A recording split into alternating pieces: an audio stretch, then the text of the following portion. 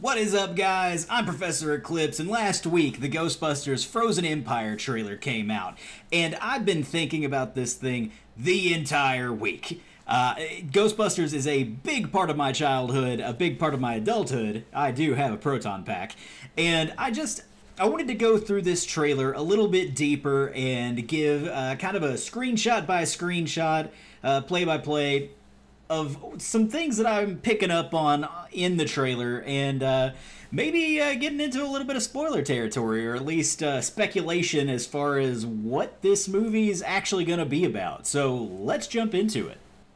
We're going to start a little further in the trailer than the beginning, because the beginning doesn't have a whole lot other than just establishing that it's summer, and then an ice something or other shows up. This scene right here, we have the storm coming into New York City. The storm itself seems to be coming from across the sea, which does make some amount of sense because Dan Aykroyd has said in the past that he wanted to do a Ghostbusters movie set in Scotland. He wanted to go across the pond, as it were, to have a Ghostbusters movie transpire there. So it suggests to me that the new villain actually does come from maybe Scottish folklore, but not 100% on that. What we do know is that this Spectre has control over ice, as you can see by that taxi being destroyed there. The next shot that we have is of the Ecto-1. In the trailer, it does kind of a loop-de-loop and spins around, pulling a Yui in the middle of the streets of New York. As some of you know, there were videos of this on TikTok and Facebook video and stuff like that at one point when they were actually shooting on the streets of New York. A lot of what they did at that point was this car chase stuff. They didn't have the actual actors on scene. It was a lot of just stunt performers and stunt drivers doing the work on this. And from what I can tell, it looks like this scene probably happens earlier on in the movie. If I had to guess, I would say this is part of the first probably 10 to 15 minutes of the actual movie. There's a scene later on in the trailer where there's a lion that's one of the lion statues out in front of the New York Public Library coming to life. And I believe what's going to end up happening is the Ecto-1 is going to be chasing down that lion in the streets of New York, probably within the first few minutes of the movie. Okay, here we get our first shot of Phoebe wearing the Ghostbusters uniform. She's wearing the proton pack. If you look closely, that proton pack is the HasLab pack. It is unmodded. It doesn't look like they have put the Alice frame on it at all. That is stock out of the box, a HasLab proton pack. So, for those of you who bought one, myself included, we officially have a 100% accurate movie prop. Finally. The other major notable thing that I notice in this is that her uniform seems to be covered in slime. Now, it's entirely possible that that could just be ice and it's frosted over, but it does look like it could be slime that has been frosted over to me, which would make sense because they have shown in YouTube videos, promo videos for the Rise of the Ghost Lord, that VR game, that they had some influencers on set, basically, and they showed off the slime blowers from Ghostbusters 2. My guess is those are going to come into play a little bit heavier on the back half of the movie, because the monster seems to be able to kill you through fear, and in Ghostbusters 2, the mood slime was a positive energy. My guess is at some point Phoebe might be on the verge of getting frozen or something along those lines, and they end up sliming her just to counteract the fear. It's possible. If not Phoebe, then definitely Lucky later on, because we'll get to that. And in this shot, we have Trevor, Lucky, and an unknown new character for the film. This guy, there's a lot of speculation about who he is. Some people think that he might be Janine's kid. Some people think it might be Louis Tully's kid. Maybe him and Janine got together and had this dude. It's possible that it could be Oscar. A lot of people think that it could be him, just all grown up. I think it's a little bit more simple than that. I think what we're looking at here is a situation where the family, the Spengler family, moved back to New York, but Lucky and Podcast and the rest of the cast that's from that small town, they didn't move whenever the Spengler family did, because why would they? They're not like related or anything, so it doesn't really make sense for them to move. I think what ended up happening was Trevor and Lucky tried to make their relationship work, and the long distance didn't work out. And I don't know how much time has passed between Afterlife and this film, but my guess is that Sony decided to throw, that classic love triangle wrench into the mix. And I don't say this because I'm excited for it. I say it because it just feels like that's probably what's going to happen here. I think that guy, whoever he is probably her boyfriend. And it's very awkward. And it's teenagery. And I personally, if I'm right, this is going to be my least favorite part of this movie. During this section of the trailer, Patton Oswalt's character is giving a little bit of backstory, a little bit of information to some of our other characters.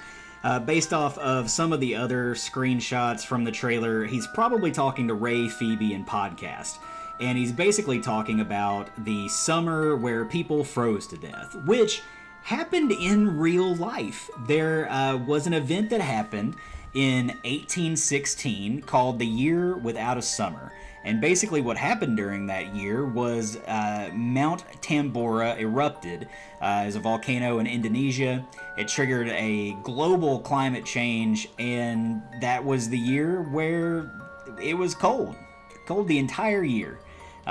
No summer happened, thusly, the Year Without a Summer. And in this particular screenshot, it looks like the people in it are not from the current era. It looks like it's probably a flashback, probably going back to 1816, and showing that the eruption of the volcano was actually this entity the whole time, and that's what actually happened and why people froze to death back then. The next couple shots that we have here are going on while Patton Oswalt is doing his thing and talking. But it's basically just a couple of shots where there's an apartment door that is getting frozen over, and then it bursts open, and the cloud monster, which... Oh god, a cloud monster. The cloud monster comes into the apartment. So presumably this is where the Spengler family maybe lives at this point, and it's coming for them. But I'm not 100% sure on that. That's my guess, though. In this shot, we see Phoebe, and we see our first glimpse of Podcast wearing that super dope, that jacket that's got the whole, like, 80s, early 90s kind of vintage thing going on. Looks like he's grown up quite a bit. Out of everybody that is in this movie, it looks like he looks the most different. It does look like there are some books in the background, and based off of the shot with Patton Oswalt a few moments ago, they're probably at the New York Public Library. We also have this shot of Kumail Nanjiani. I think I'm pronouncing that right, hopefully. But the books in this shot look strewn about, so it suggests to me that this particular shot is not with the rest of that, and this is actually happening at Ray's occult. It's also not shown, obviously, because it's a screenshot, but the building starts to shake during this scene too, so an attack could be happening at this point. And now we're back to what I believe is the New York Public Library. We have Ray discussing with everybody what the death chill is, basically, and take a particular look at his sweater there, because it looks an awful lot like this scene where this guy right here is getting, kind of attacked by the lion. I can't tell if that's Ray or not, but it looks like it could be. I'm not sure what's happening there, but it does suggest that all of these scenes kind of all take place at the New York Public Library. I'm kind of hopping around in the trailer a little bit at this point, but we've got Winston here, and in the next shot we also have Peter Venkman. It looks like these two shots are in the same scene, but you can kind of tell that the proton pack's got a couple of little upgrades going on, and they are inside the firehouse waiting for something, because maybe they heard something. I don't know, but they do look concerned. So probably this is around the same time that the actual attack on the firehouse happens. And this, of course, is where the actual firehouse gets attacked. The doors get blown off the hinges. They hit the No Ghost logo outside. It makes it jerk around. We don't know if it actually knocks the sign down. I hope it doesn't, because I love that sign and I don't want to see it get destroyed. But here we also see the new upgrades that they got to some of the equipment here. We've got the proton pack having the new yellow bumper, which a lot of Ghostbusters fans out there are referring to as a thong, because it is a three-pronged bumper there. Not really sure why they decided to go that route, but I do really like the yellow.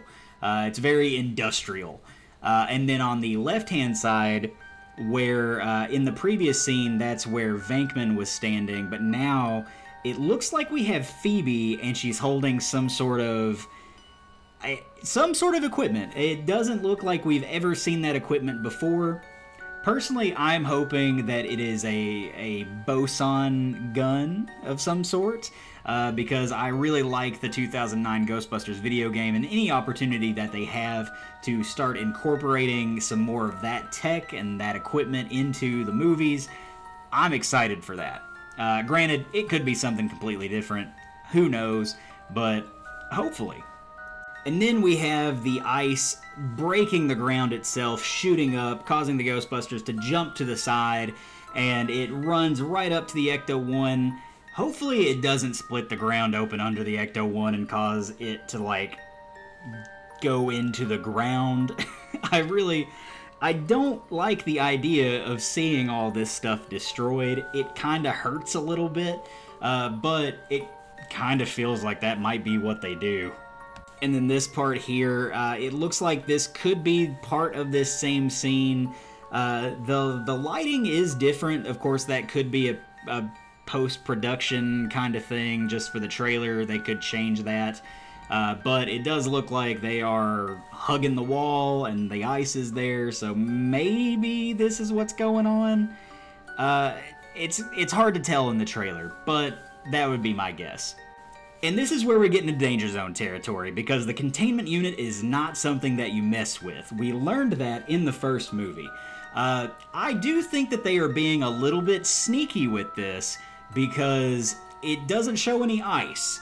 I think that this is kind of following up on what happened at the end of Afterlife, at that last little clip where the containment unit starts to blink red. So maybe this is where the film picks up, and the containment unit takes some damage, and then maybe that's what causes something to happen. But it looks like either what's going to happen is this is the beginning of the movie, or this is when the big bad shows up to do something. And at this moment, we don't really know what it is that the big bad has come for. Maybe it's coming to absorb the spiritual energy from the containment unit if this does happen later in the movie. But I just don't think that's what's going to happen. If I had to wager a guess at all, I think I'm going to go with the idea that this is on the front half of the movie. Maybe what happens is we get a little bit of that nostalgia bait, and maybe Slimer busts out of the containment unit or something like that.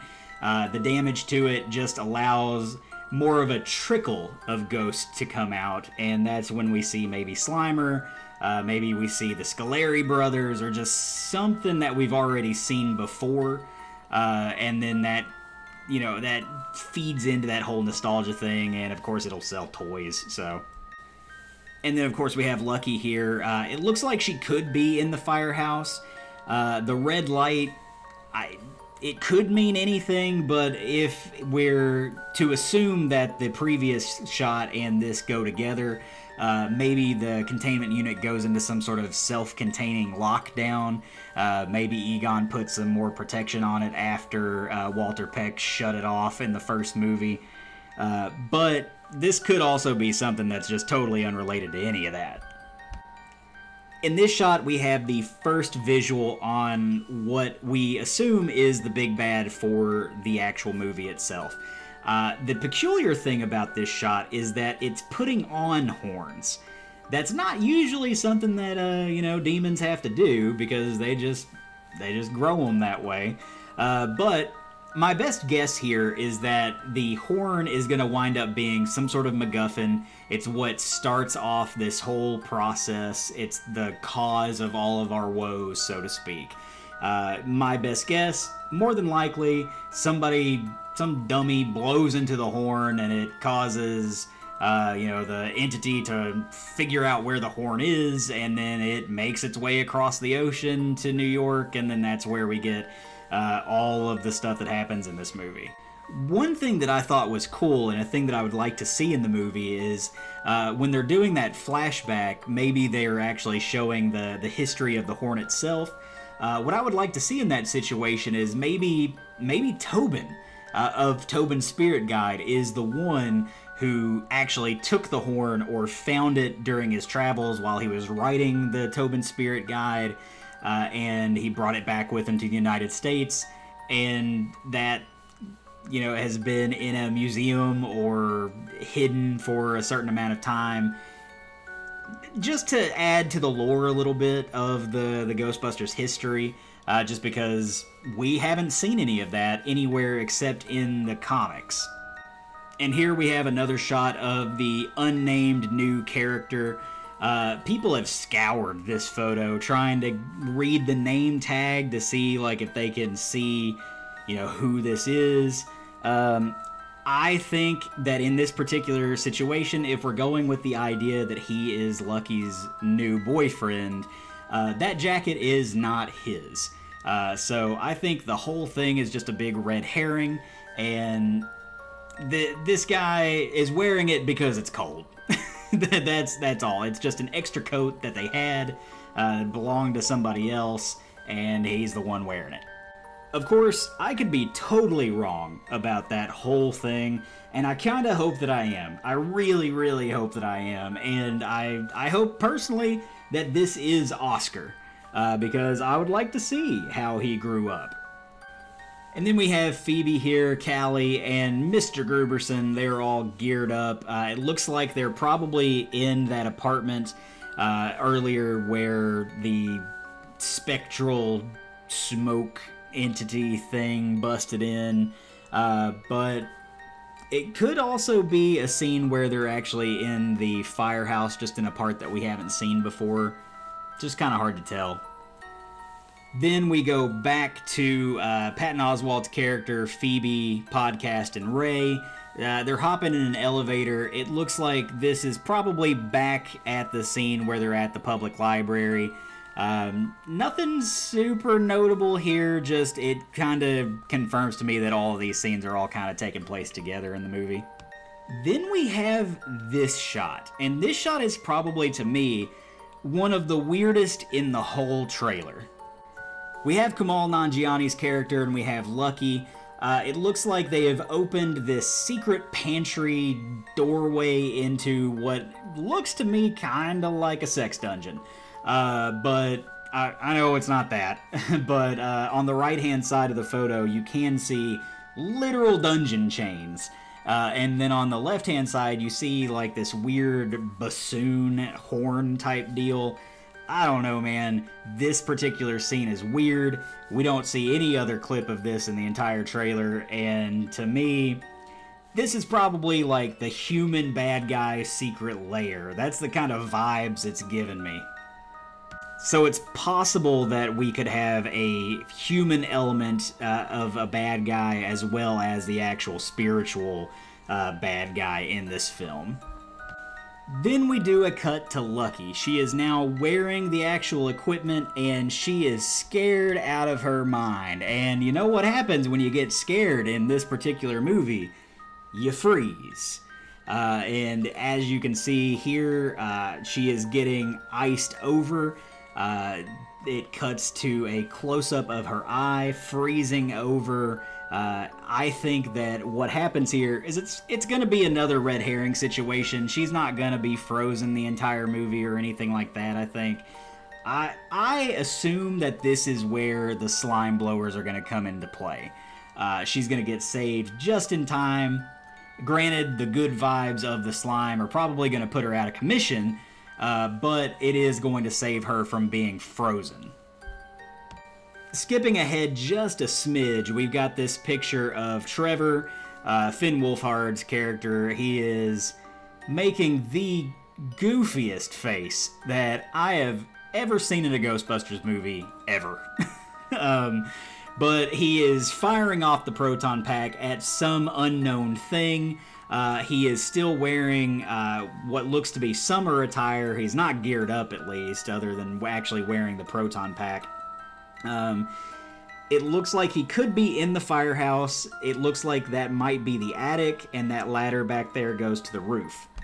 Now, if I am right about the containment unit not being part of the Frozen battle and instead being kind of picking up where Afterlife left off, I think maybe the whole like ghost getting out situation is what leads to Trevor busting a ghost in this particular scene. Maybe if it is Slimer, for example, he goes up to the attic and then Trevor chases him down and tries to catch him. That would be my guess as to what might be happening here, if I'm right about the actual containment unit. Then we have our title card, Ghostbusters Frozen Empire. It frosts over, and then it cuts to the scene where we see the silhouette of the big bad. It looks like his horns got very big after putting them on. And it looks like the shape of the light silhouette that's coming from behind, it looks like that's probably inside the firehouse, and that curved door look is where the doors got blown off earlier in the trailer. As far as why he is at the firehouse, I don't know. It could be to get that spectral energy from the containment unit. That is an ongoing theory for a lot of people. Though he could be there for something else. Maybe they have something else that he wants. I imagine we'll get some more information on this entity as time goes on. The movie comes out in March, so it's basically right around the corner. We just got to get through the new year, and then it's basically here. And then the last shot of the trailer, we have the family on top of the firehouse looking at something CGI, because they're all looking in different directions. And my God, the drama that has come from this single screenshot. These jackets, these parkas, are a point of just ongoing nonsense from the community. It took less than 24 hours to figure out what the jackets actually were. Turns out that they are a modified version of a fancy, very expensive Canadian parka that is designed for sub-zero temperatures. The thing costs like $2,000 Canadian. I ain't paying for that. I'll wait for the cheaper version to come out, or I'll make my own. But it does look like they have changed the No Ghost logo on it to a black no sign, just kind of based off of what the picture looks like.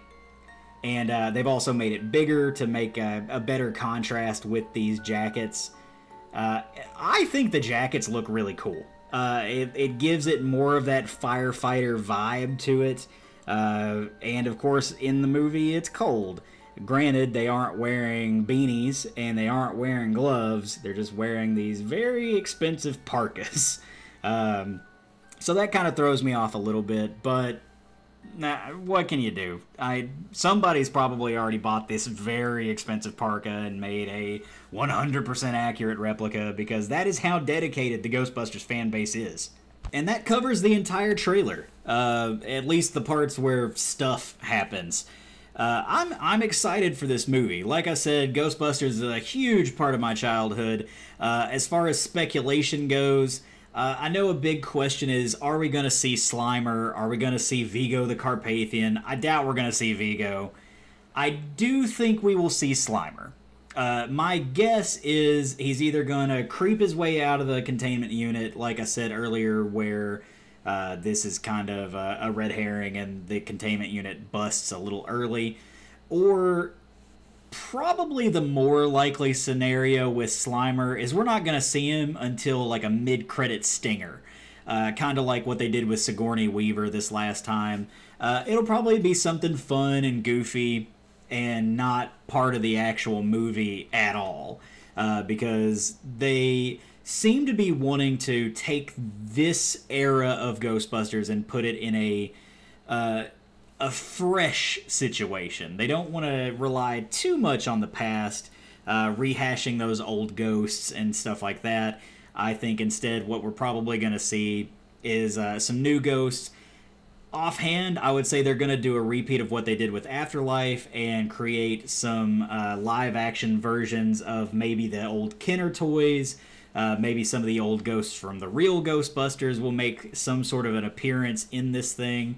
One of the things that I'd really like to see if they do the Slimer situation is do what they did in the 2009 video game and have a visual containment unit where they have a ghost like hanging out in the viewing unit. Maybe they could have Slimer in there. That would be pretty cool. If not Slimer, maybe we could see some other ghosts. Maybe the Scoleri brothers, because those guys were creepy when I was growing up. They're probably my favorite ghosts in the whole series, as far as that goes. And I would like to see them again, but at the same time, I also don't need that kind of nostalgia bait. As far as the equipment goes, yes, the slime blowers are a must. They were part of the gear. You gotta use it, and it does look like, according to some of the YouTube videos that are out there, they're going to be using those slime blowers at some point in the movie. I think it's going to be to counteract the negative vibes and the fear side of things. Just my 2 cents on it, but. This is what I have thought of the trailer in general and where I think we're going with it. Of course, now that the SAG-AFTRA strike is over, we've got the actors able to talk about things and promote the movie, so we'll probably get more and more information as the months go on. Personally, I don't know if I'm going to watch any more trailers. I've seen this one, and as far as it goes, like, I'm already sold. They don't got to sell me on the movie anymore. I'm going to go watch it probably like 6 or 7 times in theaters. I've got the Regal card. I might as well.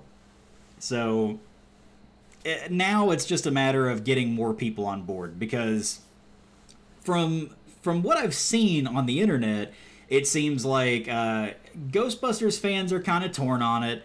Most of them seem to be excited for it, and then you've got like your naysayers and detractors, of course, that say like, oh, the CGI doesn't look good, or oh, they're not doing Sam Hain, or any of these other, like the Boogeyman, stuff like that. Like, I would have loved to have seen that stuff, but I like where they're going with it. I want to see where they're going with it, and I don't care if they're kids, man. Like, I know that they're kids, and I know that it's weird, but at the same time, we don't know how much time has passed. They look older than they were. They could be, like, all 18 by now. I don't know. But that being said, it doesn't look like, they have set up the business as far as, like, these kids are the Ghostbusters, necessarily. It seems like probably more likely what's going on is the mom and Gruberson are Ghostbusters, and the kids happen to be there. At least that's kind of what I'm thinking, because I don't know that Winston's insurance would cover necessarily kids ghost busting. Seems a little icky as far as the laws go, especially with nuclear items. But I don't know. We'll see. That's all we can do. But if you like this video, be sure to comment. What do you think? Are you excited for this movie? I am. Let's go bust some ghosts.